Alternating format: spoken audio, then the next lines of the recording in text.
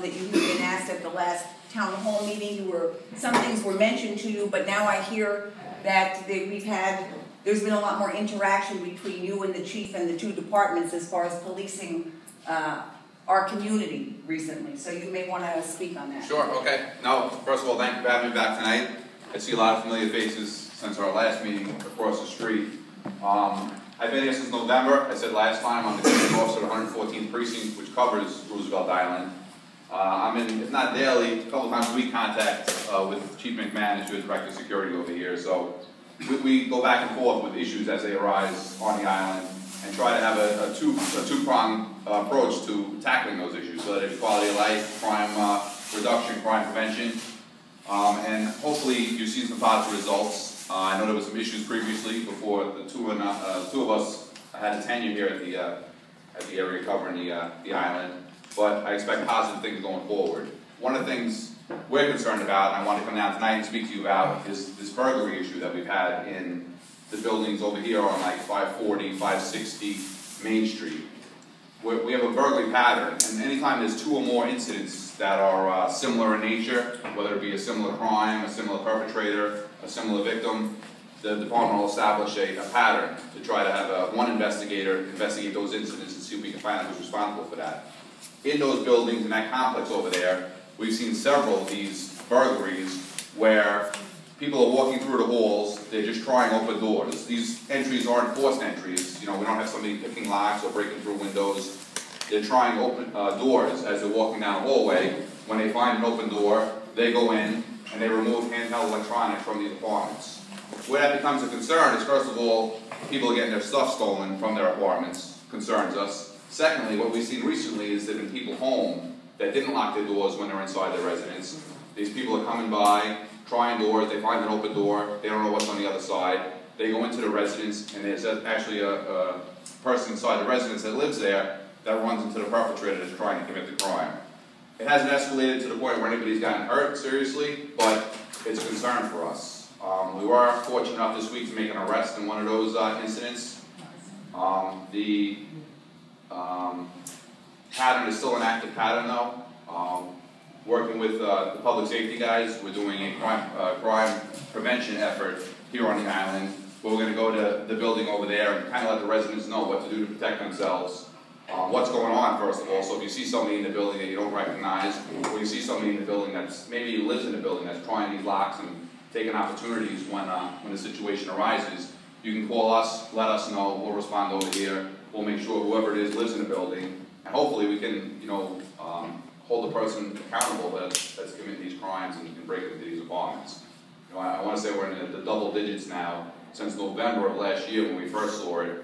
It subsided for a couple of weeks, and then it reared its head again early this year. So again, if you have any information, you know, please pass it along to the chief and his crew. Call us at the precinct. If you have specific concerns, we have a crime prevention officer, Officer Glynn, who works at the precinct. His job is to go out and conduct surveys, crime prevention surveys. So he'll come to your residence, he'll come to your apartment, he'll do a survey and basically identify weaknesses in either your door locks, your windows, and he'll make recommendations to you to improve your security in your residence. So that's something that's free of charge. It's open to anybody that resides within the precinct. And if you're interested in that, I'd be more than happy to pass his information along to you tonight and set up an appointment to come and have him visit your residence or visit your apartment. Is there a question, Matt? Yes? Yeah. It sounds like, but maybe I'm not understanding completely, that most of what you're finding, most of this kind of activity you're finding in the Eastwood building are buildings on the east side of the street, Roosevelt Landings. Right, yes. Okay, are you hearing anything in the other buildings of this nature? Nothing like this. We've had 540 Main Street, I'm not sure if it's Eastwood 540, yeah, 560, yes. That's that building in there, you know, so we've increased our vertical patrols, our visibility in those buildings, along with the public safety guys. But specifically, those type of crimes we're seeing in those buildings over there right now. The reason I'm asking that question is I sometimes distribute the newspaper every 2 weeks for the Wire. And I distribute it in our building, I've done it in other buildings, more often in Manhattan Park or here. And occasionally our neighbors leave their doors open, I mean truly ajar, or just not completely closed, and I will knock on those doors when I leave the newspaper for them, and make sure that there's somebody. I try to let them know that I'm dropping the paper, but that their door is not closed, and I don't know if it's locked, but it's not closed. Right. And I have seen that, and I try to, and I probably will pass that message along to the people who distribute for the newspaper, to make sure that anytime they see a door that's ajar, or even if it's not open but just resting, that they need to knock on that door and make sure that they say, "I'm the wire distributor, your door is unlocked, or your door is open." Just word of mouth, even amongst community groups or neighbors. Just if people know what's going on, you can be your own best protection by just locking your door and securing your apartment, even if you're inside the location. Right. Because, like I said, this is what we've seen: people just taking advantage of the situation. Sometimes there are family members throughout the building, and somebody will leave their apartment, they'll leave it open, and they'll go to visit another relative or somebody on another floor, and Right. they don't think.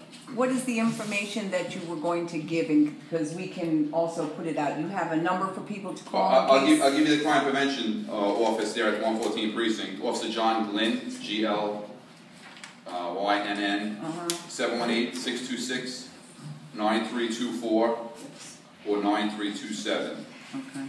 John's the guy that'll come around and he'll do the security survey in the apartment or the residence and make recommendations.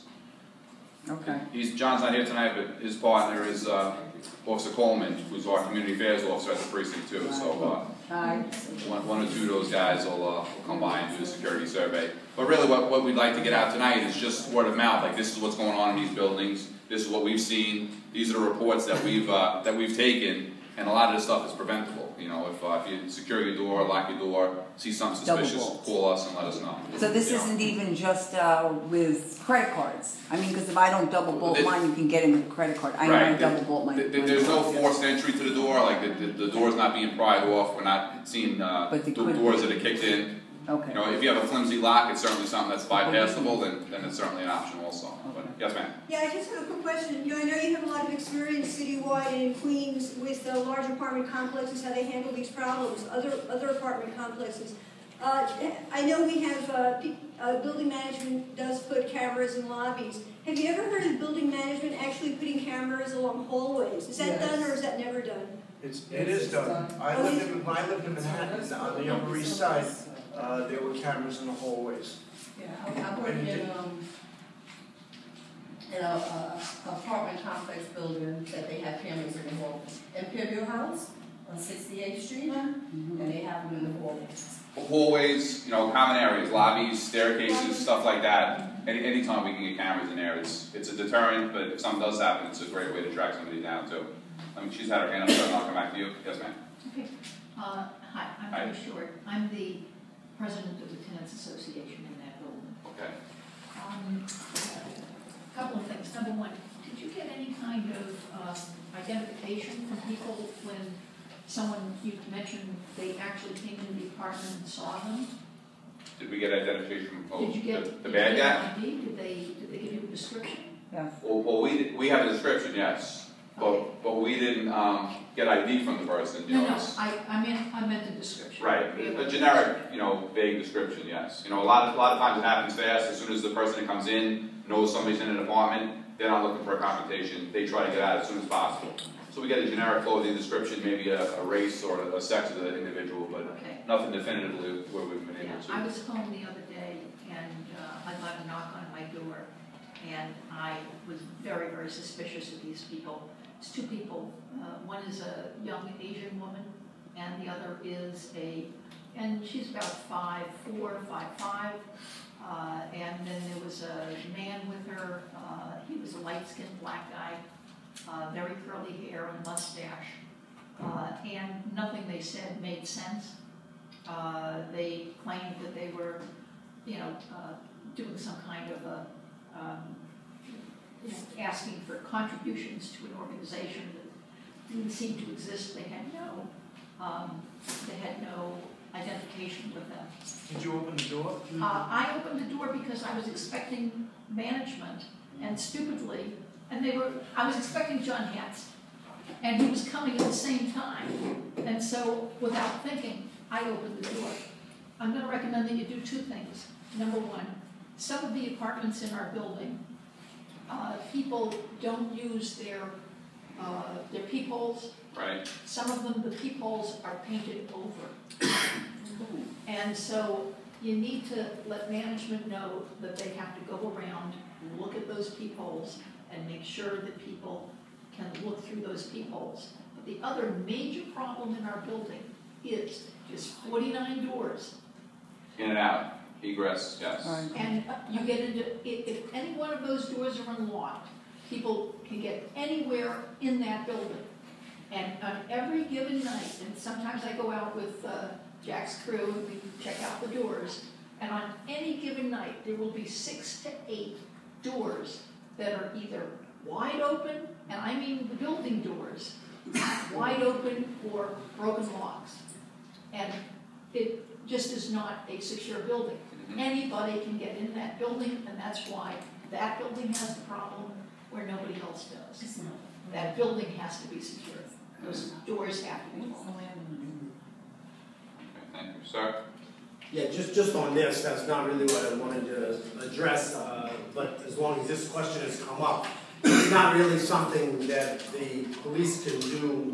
But what I think would be very important for the tenants associations and for RIRA to do is to advocate a better security system for the building, which to me I think would begin with door people to figure out a way in the complex. This is not your problem.